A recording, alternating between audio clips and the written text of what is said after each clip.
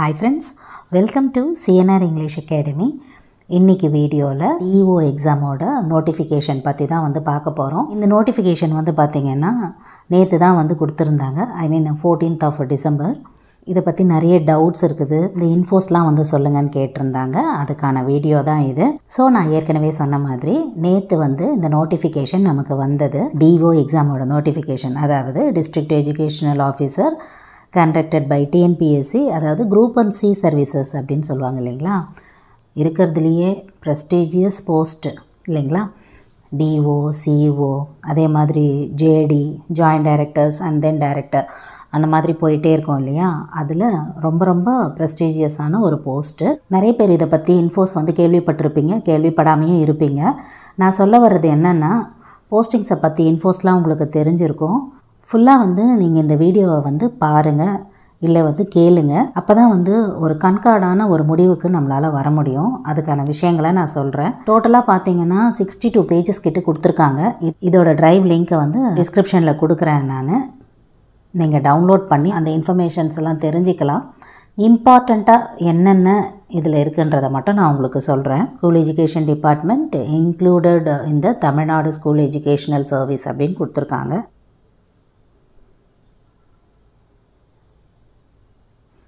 First info என்னன்னு பார்த்தீங்கன்னா, one time registration வந்து நம்ம பண்ணியிருக்கணும். ஆல்ரெடி வந்து TNPSC கேண்டிடேட்ஸ் பண்ணியிருக்கிற மாதிரி தான் நீங்களுமே வந்து பண்ணியிருப்பீங்க அப்படின்னு நான் நினைக்கிறேன். அதே மாதிரி பாருங்கள், one time registration will not be considered as an application for any post அப்படின்றதையும் தெளிவுபடுத்தியிருக்காங்க. அண்டு டீட்டெயில்ஸ் ஆஃப் வேகன்சிஸ், இதில் வந்து பார்த்திங்கன்னா இந்த நம்பர் ஆஃப் வேகன்சிஸ் இந்த 11 கொடுத்துருக்காங்க பார்த்தீங்களா. இதுதான் வந்து ஒரு எல்லாருக்கும் வந்து ஒரு சர்ப்ரைஸான ஒரு விஷயம். எப்படின்னா ரொம்ப கம்மியான ஒரு போஸ்டிங்ஸ் அப்படின்னு நீங்கள் நினைப்பீங்க. ஆனால் இதுக்காக 1.5 வருஷமாக கேட்டுட்டு இருந்தவங்கலாம் இருக்காங்க. DO போஸ்டிங்ஸ் வந்து லாஸ்ட் டைம் வந்து 18 + 2 அப்படின்னு நினைக்கிறேன் 20 பேர் வாங்கினாங்க. அதுக்கப்புறமா இந்த எக்ஸாம் எப்போ வரும்னு சொல்லி தென் அண்ட் தேர் ஒரு இன்ஃபோஸ் வந்து நமக்கு கிடைச்சிட்டே இருந்தது. அப்பப்போ வந்து எப்போ இந்த எக்ஸாம் வரும் அப்படின்னு சொல்லிட்டு கேட்டுக்கிட்டே இருந்தாங்க. இதுவும் அந்த அறநிலைத்துறை இருக்குது பார்த்திங்களா, சைவம் சமயம் சார்ந்தது. இது ரெண்டும் பற்றி கேட்டுகிட்டே இருப்பாங்க. அதில் ரொம்ப முக்கியமான எக்ஸாம் எது அப்படின்னு நான் சொல்லுவேன். அதே மாதிரி லெவல் ஆஃப் பே வந்து பார்த்திங்கன்னா லெவல் 23 ஸ்கேல் ஆஃப் பே இருக்கிறதுலையே வந்து ஹையஸ்ட்டு சேலரி அப்படின்னு சொல்லலாம். ஆனால் நம்பர் ஆஃப் போஸ்டிங்ஸ் வந்து ரொம்ப கம்மி. இது மட்டும்தான் இதில் இருக்கக்கூடிய ஒரு சின்ன மைனஸ் அப்படின்னு நான் சொல்வேன். மற்றது எல்லாமே வந்து ப்ளஸ்ஸு தான். என்னென்னா ஏஜ் லிமிட் வந்து கிடையாது. அப் டு 60 இயர்ஸ் வரைக்கும் எழுதலாம் அப்படின்னு சொல்லியிருக்காங்க. அதே மாதிரி குவாலிஃபிகேஷன் வந்து பார்த்திங்கன்னா அஃப்கோர்ஸ் டீச்சர்ஸ் எல்லாருமே வந்து பார்த்திங்கன்னா B.Ed கண்டிப்பாக வந்து முடிச்சிருப்போம் இல்லைங்களா. இப்போ பாலிடெக்னிக் எக்ஸாம்க்கெலாம் கூட பாருங்களேன், மினிமம் வந்து ஃபஸ்ட் கிளாஸ் கேட்பாங்க. ஃபஸ்ட் கிளாஸ் இல்லையே, ஜஸ்ட்டு வந்து 50% தான் இருக்குது அப்படின்னு நிறைய பேர் வந்து பாலிடெக்னிக் எக்ஸாம் எழுத முடியாமல் போனவங்களாம் இருக்காங்க. ஆனால் இதில் வந்து பார்த்திங்கன்னா எலிஜிபிலிட்டி அந்த மாதிரி இல்லை. 50% மினிமம் இருந்தாலே போதும், நீங்கள் வந்து எழுதலாம். இந்த மாதிரி நிறைய ப்ளஸ் இருக்குது, அதெல்லாம் நம்ம பார்க்கலாம்.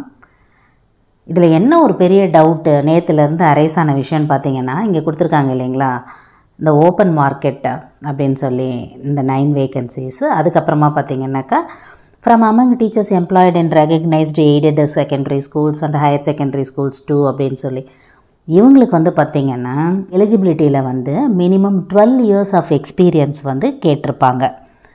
அதை என்ன நினச்சிக்கிட்டாங்க அப்படின்னு பார்த்திங்கன்னா, இந்த ஓப்பன் மார்க்கெட்டில் இருக்கிறவங்களும் ஓப்பனாக அப்ளை பண்ணுற எல்லாருக்குமே வந்து 12 இயர்ஸ் ஆஃப் எக்ஸ்பீரியன்ஸ் வேணுமா அப்படின்றது தான் நேற்று பெரிய கொஸ்டினாக இருந்தது. நம்மளால் வந்து அப்ளை பண்ண முடியாத போல் இருக்குதே, 12 வருஷம் எக்ஸ்பீரியன்ஸ் இல்லையே, எப்படி மேடம் இதை அப்ளை பண்ணுறதுன்னு நிறைய கொஸ்டின்ஸ் இருந்தது. அதுக்காகவே இதை வந்து மேட் பண்ண வீடியோ இது. கண்டிப்பாக அந்த மாதிரி எதுவுமே கிடையாது, எல்லாருமே வந்து அப்ளை பண்ணலாம். இப்போ ஒர்க் பண்ணிக்கிட்டு இருக்க டீச்சர்ஸ் கூட வந்து பார்த்திங்கன்னா 12 இயர்ஸ் ஆகாதவங்க 6 இயர்ஸ் 8 இயர்ஸ் 10 இயர்ஸ் அப்படிலாம் இருப்பாங்க இல்லைங்களா. அவங்க எல்லாருமே வந்து பார்த்திங்கன்னா ஓப்பன் மார்க்கெட்டோட எலிஜிபிலிட்டியில் இருக்கிறவங்க தான். இந்த 2 வேகன்சி இருக்குது பார்த்திங்களா, அவங்க மட்டும்தான் வந்து இந்த 12 இயர்ஸ் எக்ஸ்பீரியன்ஸ்குள்ளே வரவங்க வந்து அப்ளை பண்ணுவாங்க. சரிங்களா, இது வந்து கிளியருங்களா. ஃபஸ்ட் அண்ட் ஃபார்மோஸ்ட் பாயிண்ட்டு இது தான். அப்ளை பண்ண முடியாது அப்படின்ற மாதிரி நினச்சிட்டு இருந்திருப்பீங்க. ஸோ எல்லாருமே அப்ளை பண்ணலாம். மினிமம் குவாலிஃபிகேஷன் ஒரு PG டிகிரி வித் B.Ed நீங்கள் வந்து முடிச்சிருந்தீங்க அப்படின்னு சொன்னால் யூ ஆர் எலிஜிபிள். அதே மாதிரி நான் வந்து டிஸ்டன்ஸில் பண்ணியிருக்கேன் அந்த மாதிரி எதுவுமே வந்து இதில் போட்டு குழப்பிக்காதீங்க. எல்லாருமே எலிஜிபிள் தான். அதனால் நான் முன்னாடியே சொல்லிடுறேன் உங்களுக்கு அதையும். அதே மாதிரி டிஸ்ட்ரிபியூஷன்ஸ் ஆஃப் வேகன்சிஸ் வந்து கொடுத்துருக்காங்க. இம்பார்ட்டண்ட் டேட்ஸ் அண்டு டைம் இப்போ வந்து பார்க்குறோம். டேட் ஆஃப் நோட்டிஃபிகேஷன் பாருங்கள் 14/12/2022. அதே மாதிரி last date for submission of online application வந்து 13th January 2023. ஒரு நல்ல ஆரம்பமாக இந்த வருஷம் வந்து இருக்க போகுது அப்படின்றதுக்கு இது ஒரு பெரிய சான்ஸு இல்லைங்களா. எப்படி இருந்தாலும் அதுக்குள்ளே வந்து டெட் எக்ஸாம்ஸ் வந்து முடிஞ்சிரும். வி எக்ஸ்பெக்ட் ஸோ இல்லையா.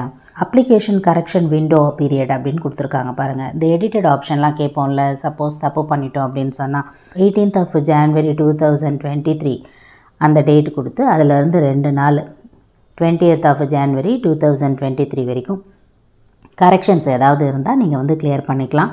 And then date and time of the preliminary examination.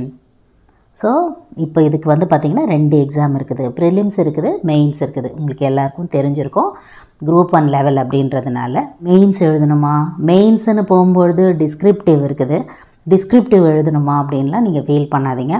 First ப்ரிலிம்ஸை வந்து கிளியர் பண்ண முடியுதா அப்படின்றது தான் நம்மளோட கேட்டகிரி. அதை வந்து கிளியர் பண்ணிட்டோம் அப்படின்னு சொன்னாலே மேக்ஸிமம் வந்து ஒரு 60% கிளியர் பண்ண மாதிரி தான். And the date of a main written examination will be announced later at the time of declaration of results of preliminary examination. அதை பற்றி அப்புறம் நாங்கள் சொல்லுவோன்னு சொல்லியிருக்காங்க. அதே மாதிரி தமிழ் அண்ட் இங்கிலீஷ் ரெண்டுத்துலேயுமே நீங்கள் வந்து எழுதலாம், அதுவும் கிளியர் ஆகுது. And then qualifications, age limit, அதாவது ஏஜ் லிமிட்டோட கேட்டகரிஸ் வந்து இங்கே கொடுத்துருக்காங்க பாருங்கள். நான் சொன்னதே தான் ஆல்ரெடி, அந்த இன்ஃபர்மேஷன்ஸ் இதில் இருக்குது. அண்டு இதில் இம்பார்ட்டண்ட் வந்து பாருங்கள், இந்த 60 years ஆஃப் ஏஜ் அப்படின்னு கொடுத்துருக்காங்க பார்த்தீங்களா, அது வந்து தெரிஞ்சுக்கணும். அதுதான் அதில் இம்பார்ட்டண்ட்டு. ஏஜ் கன்செஷன் கொடுத்துருக்காங்க ஃபார் எக்ஸ் சர்வீஸ்மென்னு. எஜுகேஷ்னல் குவாலிஃபிகேஷன் இது இம்பார்ட்டண்ட் ஒன்று. எஜுகேஷ்னல் குவாலிஃபிகேஷன் பார்க்குறோம். இந்த 11 சப்ஜெக்ட் கொடுத்துருக்காங்க பாருங்கள். Mathematics, physics, chemistry, botany, zoology, economics, geography, history, commerce, Tamil and English. 11 paper வருது இல்லைங்களா. அவங்க எல்லாருமே வந்து எலிஜிபிள் க்ரைட்டீரியாவில் வராங்க. அண்டு இங்கே பாருங்கள், இங்கே தான் அந்த எக்ஸ்பீரியன்ஸ் அந்த இன்ஃபோ வருது. Only for recruitment of the vacancies which are to be filled from among the teachers employed in recognised aided secondary and higher secondary schools having teaching experience in a recognized school for a total period of not less than 12 years after acquiring the degree of BT or BEd or its equivalent qualifications. அதை பற்றி நீங்கள் குழம்பிக்க வேண்டியதே இல்லை. 12 வருஷம் எக்ஸ்பீரியன்ஸ்லாம் தேவையே இல்லை. எல்லாருமே வந்து அப்ளை பண்ணுறதுக்கு எலிஜிபிளானவங்க தான், சரிங்களா. அண்ட் தென் இந்த இம்பார்ட்டண்ட் நோட் இருக்குது பாருங்கள். நெக்ஸ்ட்டு அது எதுவுமே இல்லை. இந்த குவாலிஃபிகேஷன் எப்படி இருக்கணும் அப்படின்னு சொல்கிறாங்க. அது நம்ம எல்லா எக்ஸாம்லேயும் சொல்கிறது தானே. 1+2 +3 +2 +1, அதாவது 10th +2 + degree plus PG plus BEd.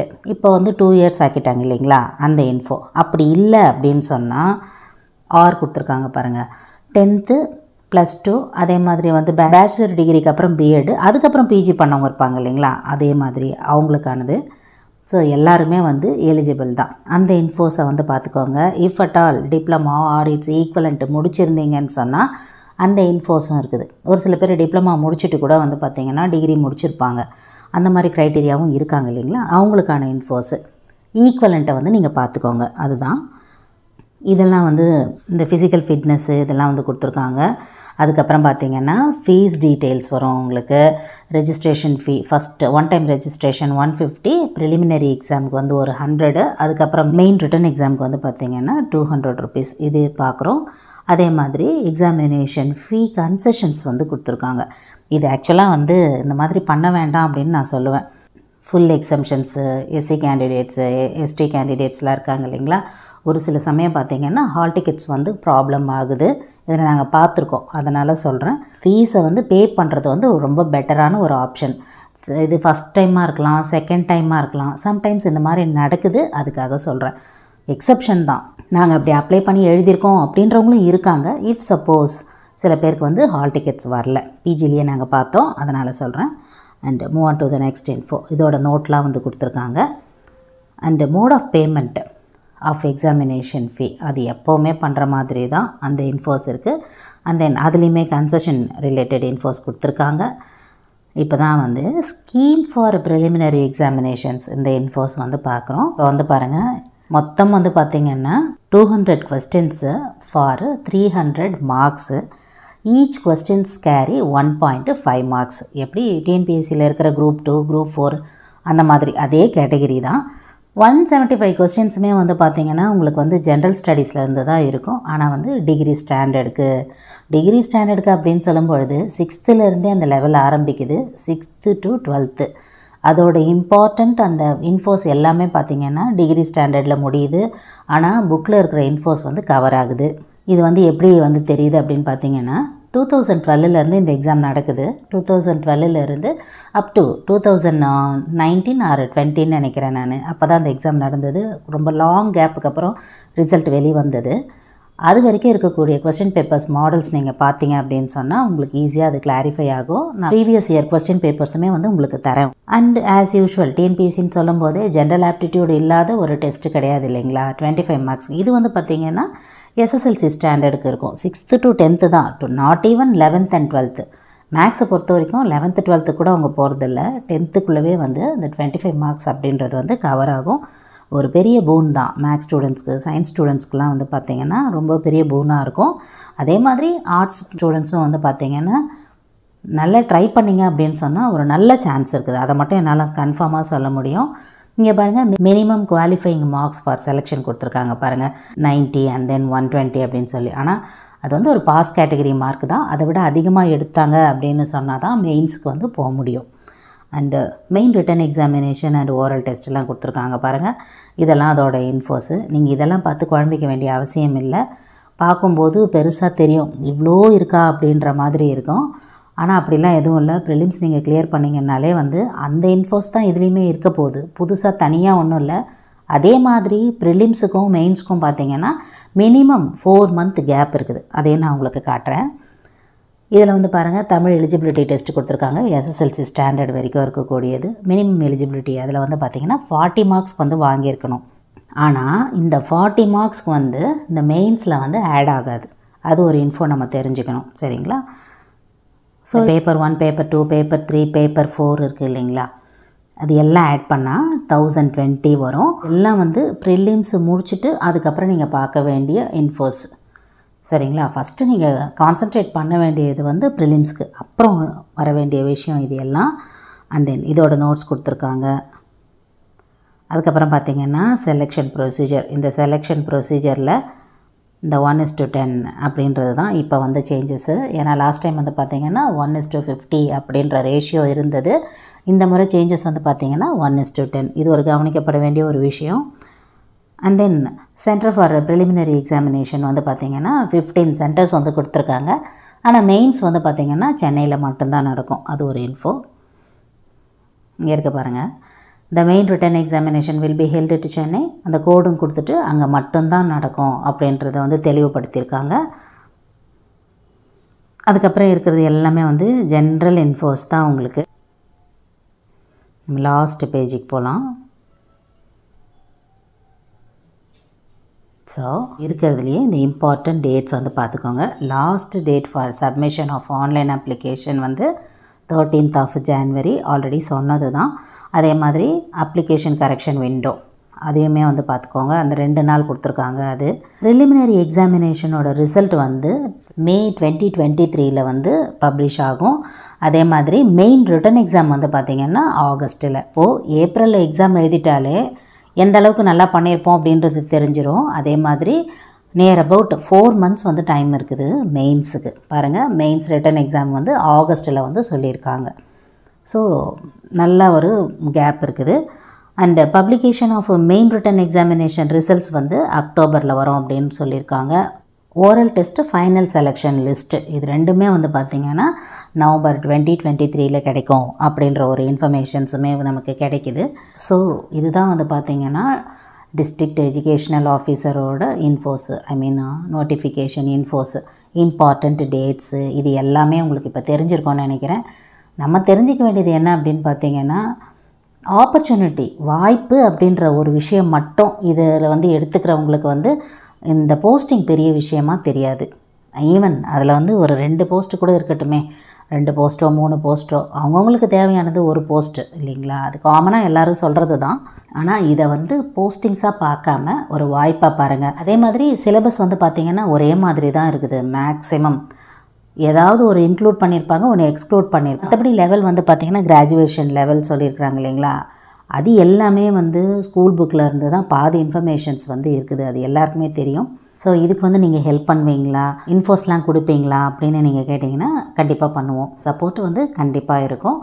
அதே மாதிரி ஒரு டச்லேயே இருப்பீங்க. இந்த எக்ஸாம் முடிஞ்சுது அப்படின்னு சொல்லிட்டு அதோடு விட்டுடாமல் ஒரு டச்லேயே வந்து இருப்பீங்க. அது வந்து எல்லோரும் சொல்கிறது போல் இந்த நியமன தேர்வாக இருக்கட்டும், இல்லை அடுத்து வரக்கூடிய எக்ஸாம்ஸாக இருக்கட்டும், அதுக்கு வந்து ஒரு நல்ல பாத்தாக இருக்கும். அந்த மாதிரி பல ஆங்கிளில் யோசனை பண்ணி தான் வந்து இந்த எக்ஸாமோட இன்ஃபோஸையே நான் உங்களுக்கு வந்து ஷேர் பண்ணுறேன். இதுக்கு மேலே உங்களுக்கு டவுட்ஸ் இருந்தது அப்படின்னு சொன்னாலும் நீங்கள் வந்து கமெண்ட் செக்ஷனில் சொல்லுங்கள். All the good wishes. Up to this I conclude. இதே மாதிரி ஒரு நல்ல வீடியோவில் உங்களை நான் மீட் பண்ணுறேன். Thank you friends. தேங்க்ஸ் ஃபார் வாட்சிங்.